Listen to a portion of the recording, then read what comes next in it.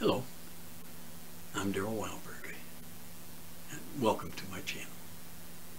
I am a Jehovah's Witness in good standing, or if you prefer, I am one of Jehovah's Witnesses in good standing. Either sentence is correct. This video, being a Jehovah's Witness in good standing, I have to inform you, is not approved by the Watchtower Bible and Tract Society of Pennsylvania or New York. It's not approved by the 8 faithful members of the governing body. Those poor Bethelites are all on lockdown now due to this COVID thing. And my heart goes out to them, and they're always in my prayers.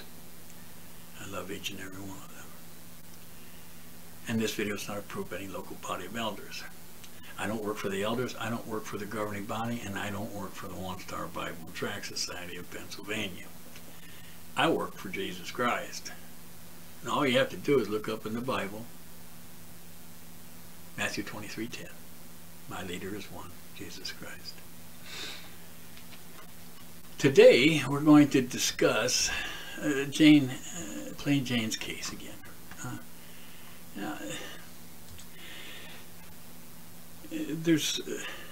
I want to dissect the corresponding scriptures here I'm about to lay out to you and see if they apply to this matter at hand with Plain Jane and the one elder from the DEF congregation, as well as the entire 6th body of elders at Jane's ABC congregation.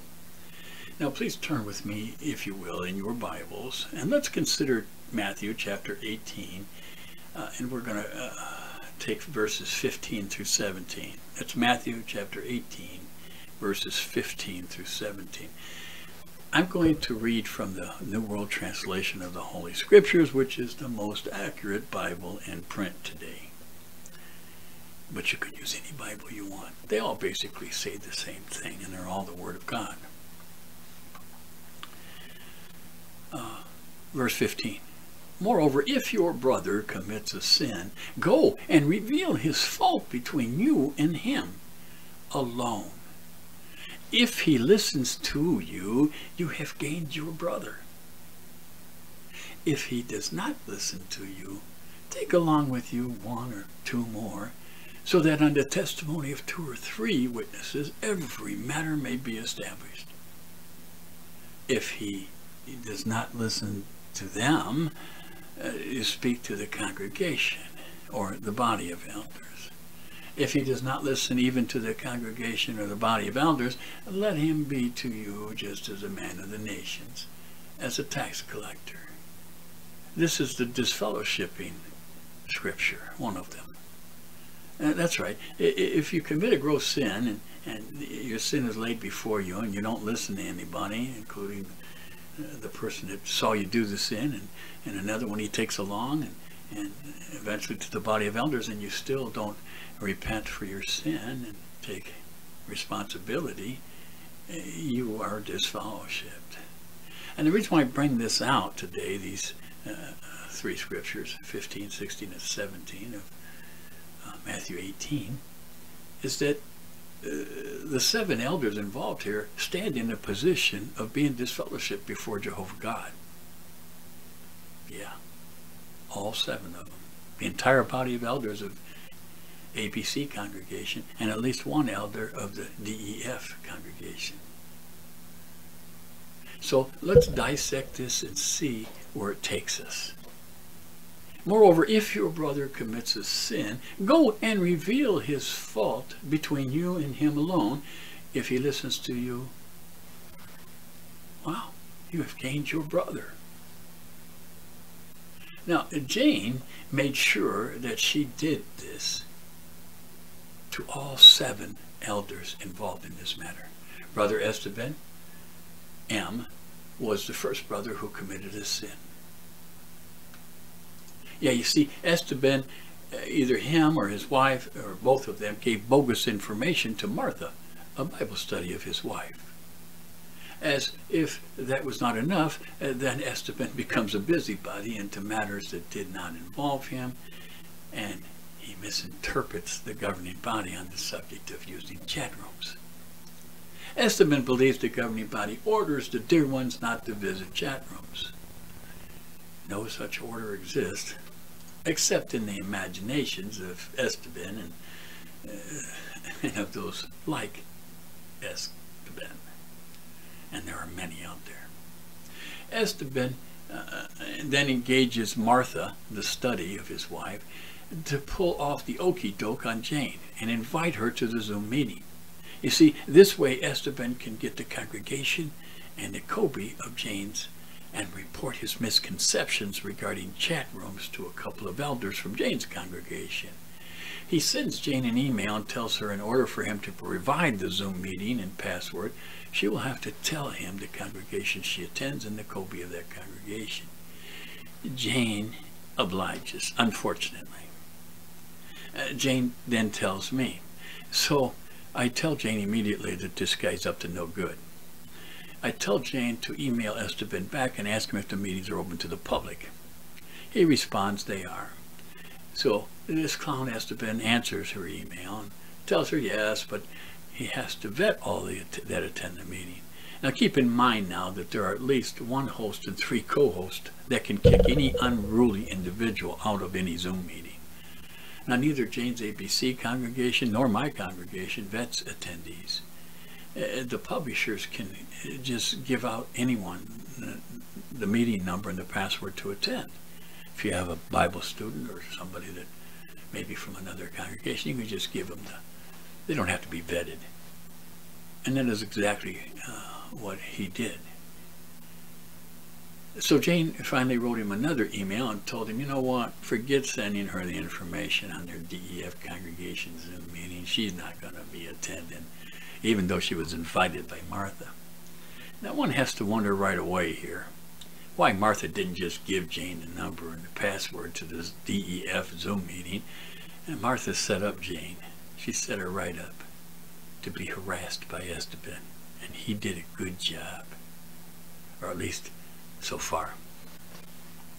I told Jane to send me all the emails, and I noticed when I looked at his emails that Esteban was disingenuous and he was dishonest, and he never addressed Jane as sister. All Jehovah's meetings are open to the public unless they occur in countries, of course, where the work is banned. I also provided research on Martha, and that it was okay that Martha becomes a non-baptized publisher even though she was living with her boyfriend of 22 years and they weren't married. And more importantly, that Esteban or any elder could actually perform the marriage of Martha and her boyfriend at the Kingdom Hall. Yeah, even though they weren't baptized, dedicated Jehovah's Witnesses, they could be married at the Kingdom Hall and by an elder. Now, Martha had informed Jane that she and her boyfriend wanted to get married, but the COVID-19 came about. So there are 2 sins right there that Esteban commits. One, either he or his wife or both gave bogus and possibly stumbling information to Martha, contrary to these scriptures. And let's turn in our Bibles and let's look at the scriptures. In the book of Luke, we're going to go to chapter 17 and we're going to read verses 1 through 4. That's Luke 17, 1 through 4. And then he said to his disciples, it is unavoidable, now this is Jesus, it is unavoidable that causes for stumbling should occur, should come about. Nevertheless, woe to the one through whom they come. It would be more advantageous for him if a millstone was hung from his neck and he was thrown into the sea than for him to stumble one of these little ones. Just stop right there for a moment. He's talking about the sheep of Jehovah. Jesus died for those sheep. He doesn't want them stumbled and he doesn't want them abused by elders. Verse 3. Pay attention to yourselves. I like this part. If your brother commits a sin, rebuke him. And if he repents, forgive him. See, here's the point. The brother has to repent and he has to ask for your forgiveness before you even have to forgive him. You don't have to forgive anybody that doesn't repent to you, that sins against you, and doesn't apologize sincerely. And then you have to forgive him if he does. Now, even if he sins 7 times a day against you, and he comes back to you 7 times saying, I repent. You must forgive him if he is sincere. Now, we have no way of knowing if Esteban went back to Martha and corrected his error, or his wife went back to Martha and corrected their error. We don't know. We do know that he never came to repent to Jane or ask her forgiveness, nor did he come to me and repent and ask for my forgiveness for calling me an apostate or labeling me an apostate. And the second reason, he didn't mind his own business. Now, 1 Thessalonians 4:11, Paul cautions the Thessalonians and us too to mind our own business. And 1 Peter took it a step further in 1 Peter 4:15, and he told us don't become a busybody. He associates busybody with murderers and thieves. Esteban interfered with Jane and her congregation. Upon information and belief, Esteban also slandered both Jane and me by telling Martha and the 2 clowns from Jane's congregation that we were apostates, or at least that I was an apostate. Proverbs 20:19. Did Esteban become a Judas Iscariot or the devil? Yeah. John 6:70 and 71. And notice the footnote. A slanderer is devil. That's what devil means, slanderer. So Esteban did if he told Jane's elders that I was an apostate. Esteban finds at least 2 clowns at Jane's congregation, as misguided as he is on what the governing body provided over the last 20 years regarding the use of chat rooms.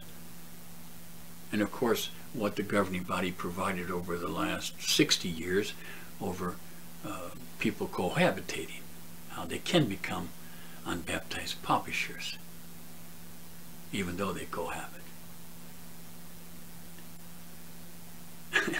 So now he sends these 2 clowns, as Esteban, he sends these 2 clowns from the ABC congregation, Jane's congregation, a copy of the email I sent him and complained about my content and tone. Now, just how someone can determine tone of an email is way beyond me. Now, Esteban tries to convince everyone to be of Jane's congregation and probably his congregation, and Martha and his wife. He tries to get everybody to be against one of Jehovah's anointed and to side with him, Esteban, and these 2 other clowns at Jane's congregation. And the other 4 elders fell for it, the other 4 body of elders in Jane's congregation. See, I embarrassed Esteban by doing the research that clown should have done. Later, I sent Esteban, Pablo S., and Pablo A., as well as the Kobe of the ABC congregation, the branch, and the circuit overseer, copies of the excerpts over the last 20 years from the governing body on chat rooms, and asked any of them to show me where the direct order from the governing body is not to use chat rooms. Wonder where that is. Where does that exist? Of course, I'm still waiting for that reply, because there is none. Meanwhile, Pablo S., taking the lead, and Pablo A. decide they are going to counsel Jane on the email I sent. And they too are dishonest. They really want to counsel Jane on the use of the chat rooms. And she only uses 1 chat room. We don't go hopping to all different chat rooms. We have a chat room where we have full administrative control, and that's the chat room we stay in. It's the Pal Talk chat room, entitled Is Jehovah the True God? Everybody's welcome. It's open to the public, just like the site is. jw.org. It's open to the public. But we're not going off in different places and looking for people. No, see, they come to us. Now, if there is no direct order from the governing body not to use chat rooms, these elders are merely going to attempt to force their opinions on Jane. Romans 14:1. 1 Corinthians 4:6. They opine Jane should not use chat rooms. Jane asked me to intervene at this point, so I'm telling her what to say. She tells Pablo S. that I wrote Esteban emails and that there is no discussing of the use of chat rooms beyond being told by the governing body to be cautious. Pablo S. keeps insisting politely at first that they want to talk to Jane. They want to meet with Jane. want to counsel Jane. Jane keeps informing Pablo S. that she's not interested in discussing the matter further with him. And then he tells her, I am not a brother, and then I am an apostate. He slanders me, gossips about me. Now this clown puts that down in writing. That's how stupid they are, during his text message. Jane then calls Pablo S. the apostate and tells him under no circumstance would she ever meet with him. Even today, she removes herself when either Elder Pablo S. or Pablo A. gives parts during the meetings. She has requested the Kobe to remove her from the Pablo S. service group. Along comes the Holy Spirit, and they appoint another brother as an elder. Hopefully Jane will be assigned to that brother's group. They just did that last week. Now, finally, Pablo S. now makes it a demand. He demands Jane meets with them, and Jane tells him basically to go fly a kite, so to speak. She then gets an SMS text message from this Pablo A, wherein he informs Jane that because she refused now get this, a loving shepherding call, that they are removing all her privileges and booting her out of the theocratic ministry school. Basically, these two clowns disfellowshipped Jane because she wouldn't meet with them on matters that she had nothing to do with. Jane emphatically told them time after time she had nothing to do with the email I wrote, and that the governing body issued no direct order not to use chat rooms. Yep, just the two of these clowns disfellowshipped Jane. Basically, what do they do to disfellowship her? When they disfellowship someone, they remove all their privileges and boot them out of the theocratic ministry school. They don't boot them out of the kingdom hall. And then, of course, they announced that so-and-so is no longer a Jehovah's Witness. Now, they didn't even get that far with Jane. Now, Jane laid the sins against all 7 elders before them alone, just between her and them, by email and SMS text messages. And not one apologized or repented. Not one of these elders listened. Now, verse 16 of Matthew 18 says this, but if he does not listen, take along with you 1 or 2 more, so that on the testimony of 2 or 3 witnesses, every matter may be established. Now, this is how you establish the matter, the truth of the matter, by taking along somebody else. Jane took me along. But Jane didn't just take me along. Jane asked me to file an appeal for her with the branch and the circuit overseer. I failed the appeal, and as soon as the ABC body of elders got their copy of the appeal, they reversed their evil sentence upon Jane. They reinstated her privileges, all but one privilege, that is, and they reassigned her to the theocratic ministry school. All is well and good, yes? No. I knew the body of elders was not going to take this matter lying down. You see, they're lords. Oh, yeah. Hey, don't mess with the body of elders. In their minds, one who claims to be of Jehovah's anointed had just made a fool of them. Like the Israelites of old, they stoned the messenger. It was Jehovah's Holy Spirit that made fools out of the 7 elders because they were acting like lords and severely abused Jane. So here Jane takes along the events and provides the SMS text messages and emails written by these clowns in their own handwriting, so to speak, and sends them to the branch and the circuit overseer by way of the appeal. Her brothers did not listen to her, so she took along her established witnesses, the messages and the emails, to the matters and presented them to the branch and the circuit overseer. Now, the circuit overseer's schedule just happens to visit on the week that they get the appeal. The Holy Spirit always arranges things just so.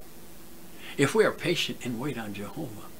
I timed the appeal to reach by post to both the branch and the circuit overseer upon his visit. I did not trust the elders to provide copies. I instructed Jane to put in for auxiliary pioneer for the month of February, knowing the body of elders would seek revenge on her for going by the arrangement of Jehovah. Sure enough, the body wrote Jane again by SMS and informed her that they were denying her application to AP, auxiliary pioneer, for February because she accused several elders of miscreant activity. I do not see what her accusations against the body of elders have to do with her service to Jehovah.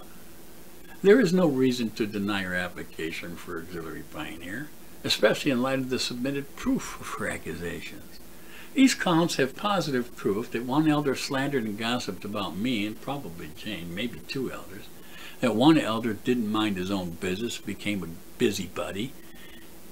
He gave a student false information, and two elders DFing poor Martha, as well as all six body of elders with the ABC congregation, denying Jane's application to be an AP, auxiliary pioneer, for February because she followed Jehovah's arrangements. That's right, Jane followed Jehovah's arrangement. She didn't take her argument to the congregation. She didn't take it to the folks there, the publishers. She didn't try to get the publishers to side against the elders, never mentioned it to any of them. She took it to the branch. So now the matter is well established. The SMS text message proves that they are disciplining Jane for following the arrangement listed in Matthew 18:15-17. Jane laid each sin committed against her and me before each individual elder and the body of elders. They did not listen. So I took the witnesses, the SMS text messages and emails, and I sent them with an appeal on Jane's behalf to the branch and the circuit overseer, the congregation, so to speak. 17, verse 17. If he still does not listen to them, speak to the congregation. That's what she did. If he does not listen even to the congregation, let him be to you as a man of the nations and as a tax collector. In other words, he stands disfellowshipped. Now, Jehovah knows that all this went down.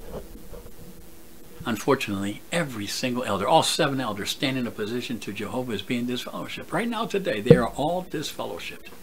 They did not listen to Jane when she laid their sins before them individually. They did not listen to when she appealed their evil persecution against Jane, also laying their sins before them. And they did not listen to the branch or circuit overseer to repent and seek our forgiveness.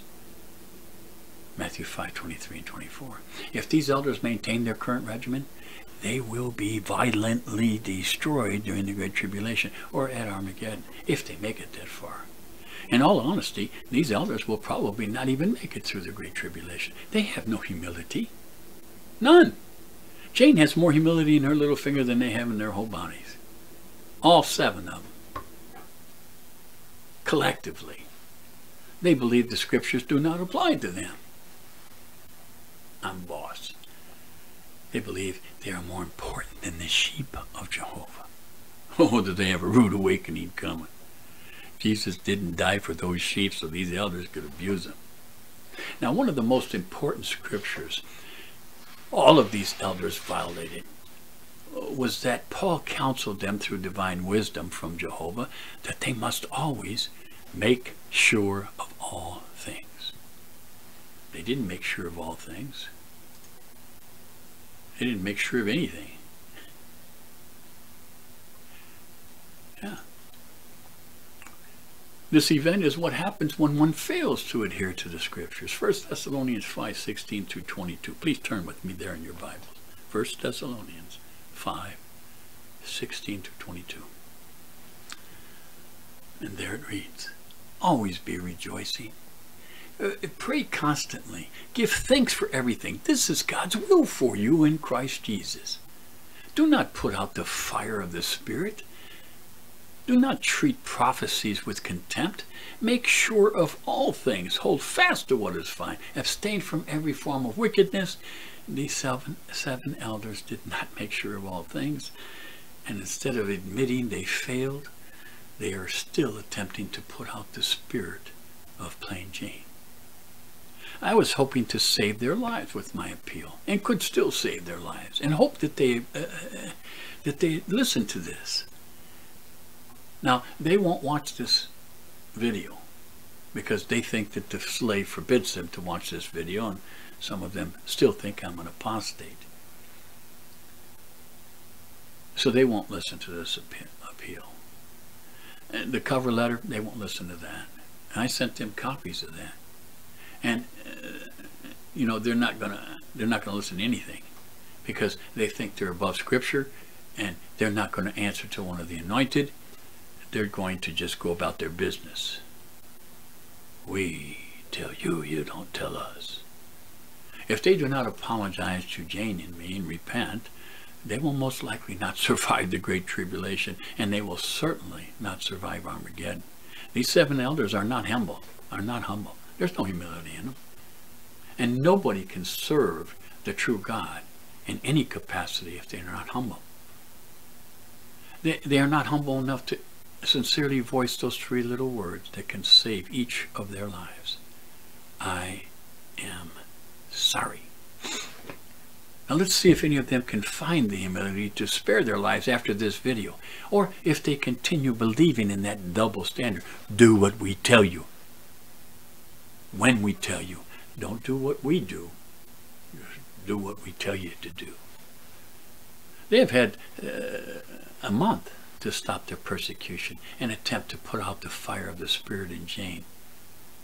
They will never put out that fire of Spirit, except in their own miserable lives they now lead, thinking they can lord it over the flock of Jehovah.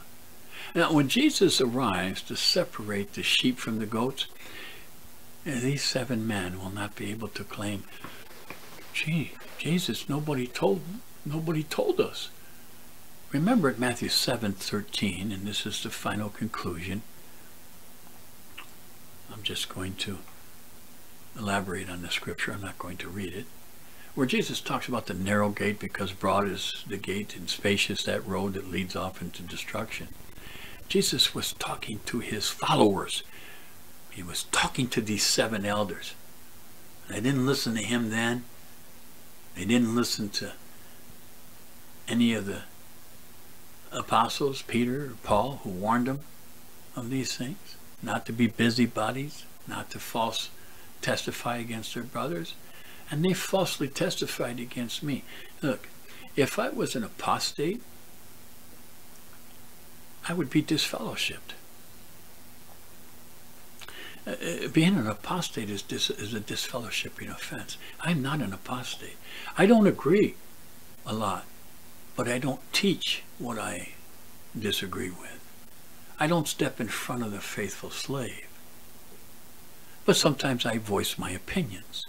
I don't like the Jonah video. Jonah doesn't have no sister.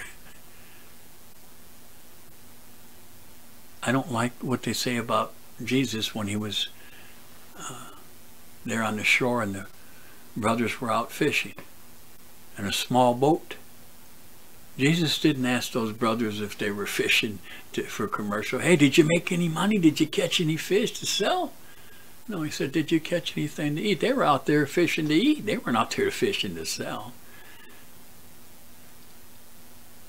And when Jesus said, feed my lambs, he was talking about to Peter and the rest of them to feed the lambs, the anointed. And then he said, feed my little sheep. My little sheep. He calls all the publishers, the Jehovah's Witnesses, my little sheep. Shepherd my little sheep, he says. He doesn't say shepherd the lambs, does he?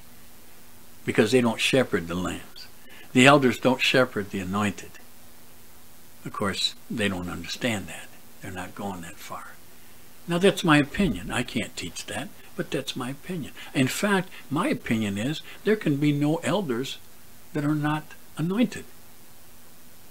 All of them are just ministerial servants, unless they're anointed. How many unanointed Christians were in the first century? How many ministerial servants were there? One that we know, and that was Timothy. When Timothy first began his ministry, he was not anointed. He has to prove himself first to be anointed. All anointed have to prove themselves first. Of course, Jehovah lets them know that they're anointed, and then they have to prove themselves for this final sealing. So there you have it, friends. These 7 elders stand today disfellowshipped in the eyes of Jehovah. Now, they don't have to believe it. You don't have to believe it. But the Bible says that they are disfellowshipped. The scriptures. We broke it down. We made application. I illustrated it for you. I explained it, I illustrated it, and we made application. Thanks for watching this video, and have a good day.